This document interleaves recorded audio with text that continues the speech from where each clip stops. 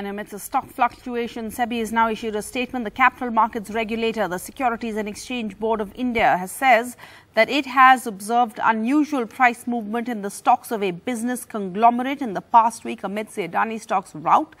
That SEBI is committed to ensuring market integrity and to ensuring that the markets continue to have the appropriate structural strength to function in an uninterrupted, transparent and efficient manner, as has been the case so far, SEBI said in a statement just a short while ago. The Adani Group company saw their share prices extend decline on a Friday amidst a continued selling pressure as well as concern about systemic impacts from the disarray triggered off by the US short seller report that was critical of the group's finances.